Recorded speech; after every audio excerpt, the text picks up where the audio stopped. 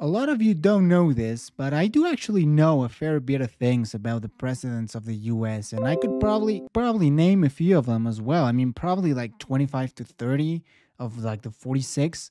So, that's pretty good for a foreigner. And one of the presidents that I don't know a whole lot about, but I've heard some really bad comments, is Woodrow Wilson. So I found this video from the YouTuber The Cynical Historian, and it's Woodrow Wilson. Yeah, he's like portrayed as a demon, and it's sort of make it seem that he's the worst president or one of the worst presidents. And I know because I read this on Reddit that a lot of people were ranking him as one of the worst presidents, and I was kind of surprised. So, without further ado, let's watch it and let's see if we find something interesting. Oh yeah, it's finally time to talk about Woodrow Wilson.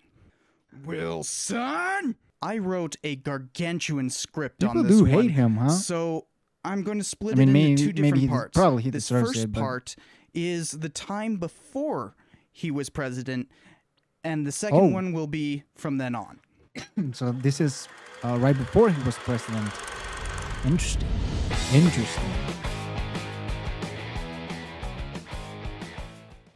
Hey, Cypher here, and if you're new to this channel, I firstly, am actually welcome. new to that channel. And second of all, you will probably find out that I've used Woodrow Wilson as a bit of a rhetorical punching bag for a while now.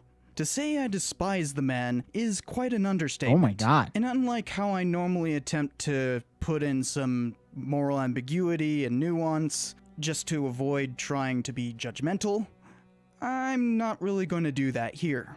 Wilson is highly deserving of a full-blown rant. And really? I get Well, to I be guess we're gonna judgmental find out. because he was a historian, a pretty prominent. Was he the guy? Because by this time, the Ku Klux Klan gained a lot of popularity. Was this the guy that something about a movie, right? And the movie "The Birth of a Nation" by the Ku Klux Klan or the KKK. Was this the guy that transmitted the movie, or well, not transmitted? I don't know what's the word, but like he played the movie in the White House. Is this the president? I think he is. One at that. Now, Woodrow Wilson is a complex guy to say the least. I've read well over a dozen books in order to create these episodes. Wow, so a I dozen would never books. be able to approach the Holy complexity that shit. they've managed to uphold. And as many of you already know, he's what I consider to be the worst US president. But he also That's a was big one of the claim. worst historians I've had the misfortune of having to read. So the story of Woodrow Wilson begins with his father, Joseph Wilson. Joseph began life in the North, even publishing an abolitionist paper in the 1840s. But he moved south in order to get a professor job in Virginia. Over the course of the 1850s, while he was living in the South, he became more and more pro-slavery. Oh, During damn that it. time, in 1848, Woodrow Wilson was born. As Joseph Wilson and his family moved deeper and deeper south, he became a pastor and became more and more radicalized towards pro-slavery and the Southern position. After the beginning of the Civil War, Joseph Wilson became a prominent part of the theological split that happened in the Presbyterian Church over the slavery issue, and he was part of the Southern side of that equation. During the war, he turned his church into a hospital and cared for Confederate wounded. This turn towards pro-slavery and seeing the destruction of the war. Hey, I'm of the opinion that a lot of this stuff has to be looked at with a grain of salt because, 2020 is very different than 1850. But there are some things that even for that time were pretty bad. Was formative to Woodrow Wilson's ideology. Woodrow Wilson grew to despise the federal government, but he also grew to loathe the Confederacy's failure. So he jumped to Johns Hopkins to get his PhD in political science in 1885, one of the first ever issued from that college. History degrees were still a fairly new phenomenon, and he was more focused on theory than truthful representation. Wilson's dissertation was extraordinary, given what he would later become in life. He used the entire thing to examine the political history of the US federal government and see what its underlying nature is.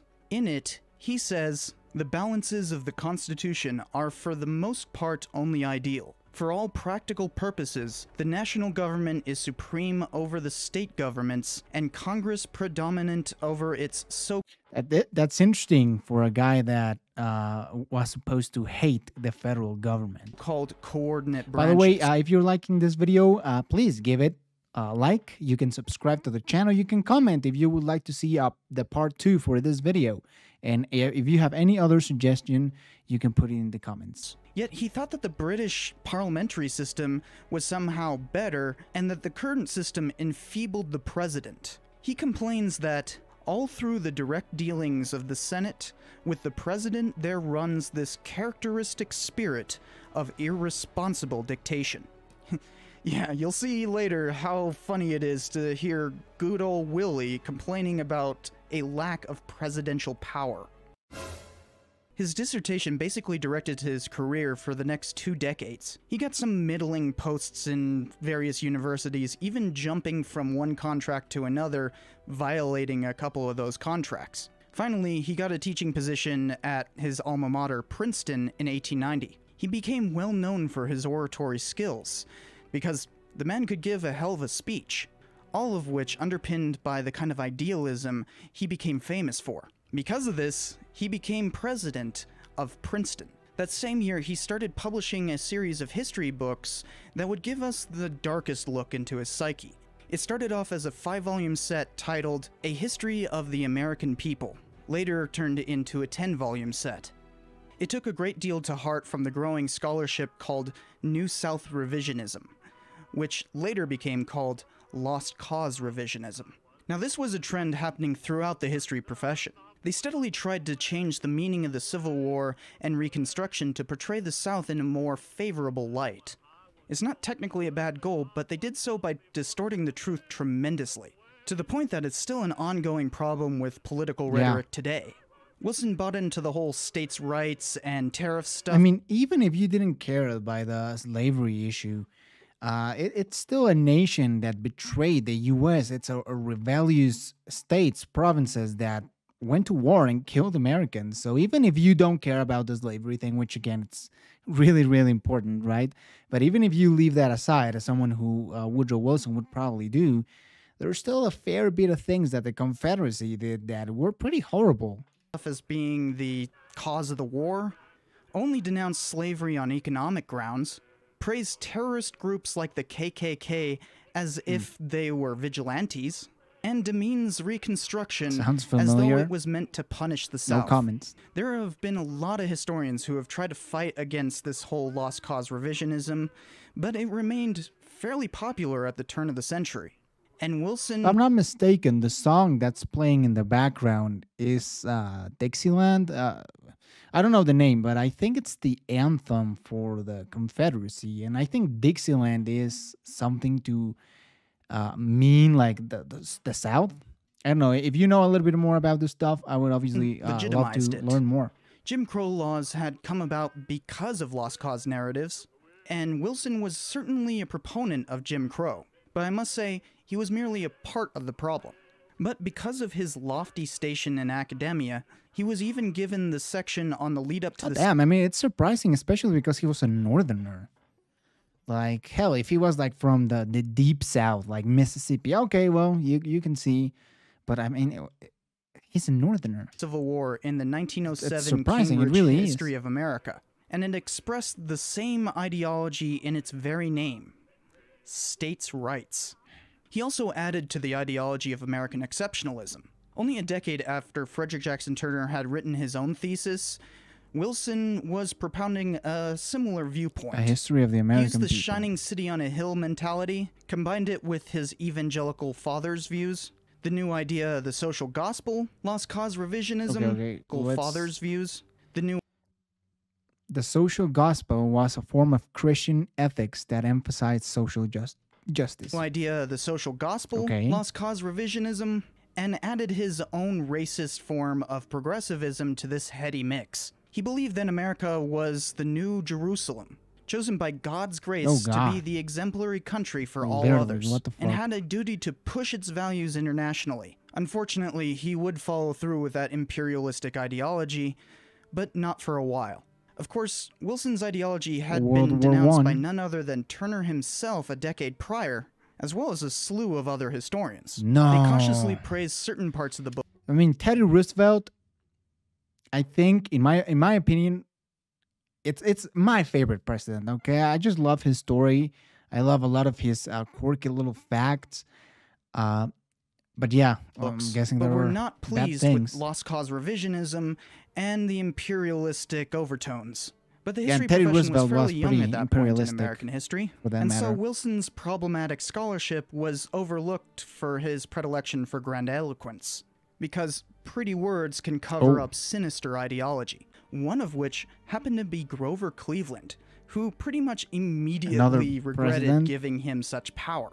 It's Wilson's interesting first because move pretty much he was president on two different occasions. He didn't have like consecutive terms, but from 85 to 89 and 93 to 97, which again, I think it's the only time that has immediately happened, right? regretted giving him such power. Wilson's first move was to get the power to hire and fire faculty at will. He basically purged Princeton of all professors who didn't have graduate degrees, save for the dean of the graduate school, who would become a thorn in Wilson's side. He tried to push more things through, but by Alright. 1906, disaster had struck. Wilson was prone to strokes. He might have had one in 1882, and he would have many more throughout his lifetime. As a result, he couldn't push through two reforms that he wanted to make. One which would get rid of the eating clubs that had been recently instituted and force professors and students to eat together, and the other was for making graduate students live with undergrads. But the graduate school dean fought him tooth and nail and managed to I mean, keep I don't know much about American college or university life, so I can tell how impactful these laws are. things separate. I'm barely The understanding what students he began means. to be regularly honest. protest Wilson's administration. He had many heated exchanges with the Board of Trustees and eventually took it to the press, who sided with him. So while people at Princeton grew to despise him, he was popular outside the institution as a reformer. And he used that advantage in every way possible. Oh, so a building in Princeton there are still regular protests of his namesake building. Holy shit! The institution as a I reformer. mean, if he's the worst And he president, used that then yeah, advantage in every way probably possible. not a good idea. When Cleveland died in 1907, the papers were oddly quiet about his feud with Woodrow Wilson.